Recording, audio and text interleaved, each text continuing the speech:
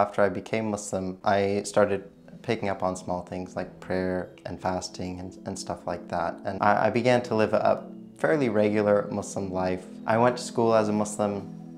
I went to the masjid. After some time, I knew that I wanted to delve further into Islam, and I was always looking for ways to learn, ways to deepen my understanding and my spiritual practice. And so I decided to study at Qalam and study Islam and Arabic and all of the different sciences of Islam. That was really what began a more profound journey in Islam. I became Muslim when I was 16, which was 6 years ago, and now I'm a full-time Islamic studies student. Over the years, one of the most remarkable things that I've witnessed is seeing a student coming in and maybe they just accepted Islam, maybe they just became aware of their religion, maybe they just started learning and practicing, and then seeing where they leave and where they're at when they're leaving, where they now have the ability to help other people on their journey.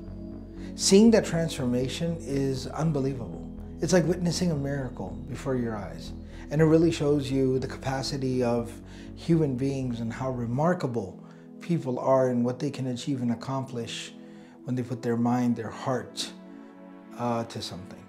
The thing that transformed me the most was having a teacher who knows me. Like, okay, Fatima, I know who you are. I know where you're trying to get to, so I'm going to help you along the way.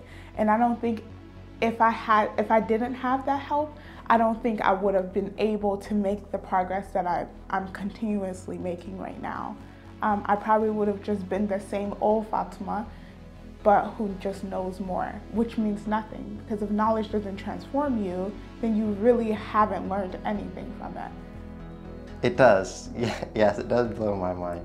More than blowing my mind, I ought to be filled with gratitude that Allah has blessed me with this knowledge and given me the opportunity to study.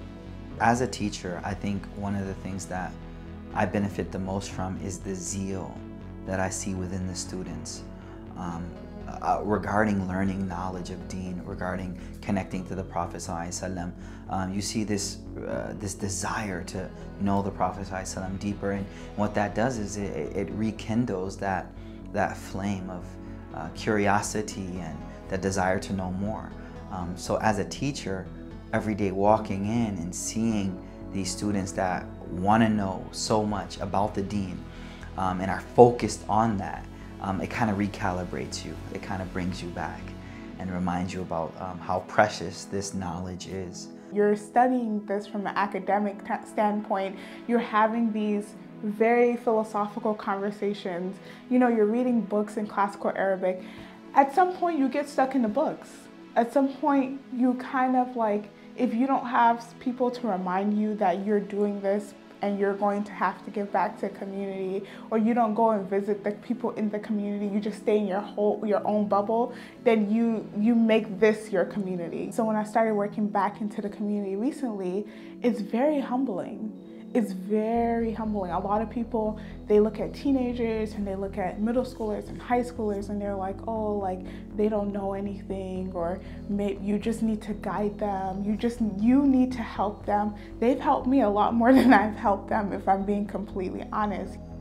Some of the most beneficial people in my life and the people that I am most grateful for were the teachers, the scholars, the imams who not only taught me Islamic knowledge, but helped me come closer to Allah subhanahu wa ta'ala and learn to be a better person.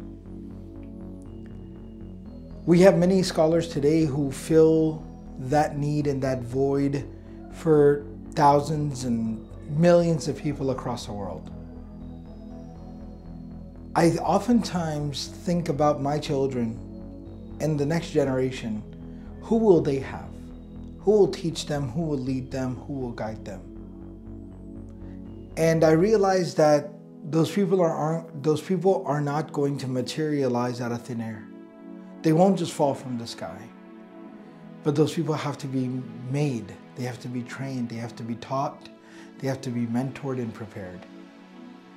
And that's what I've decided to do, not only with my life, but That's what we're trying to achieve and accomplish here at Qalam.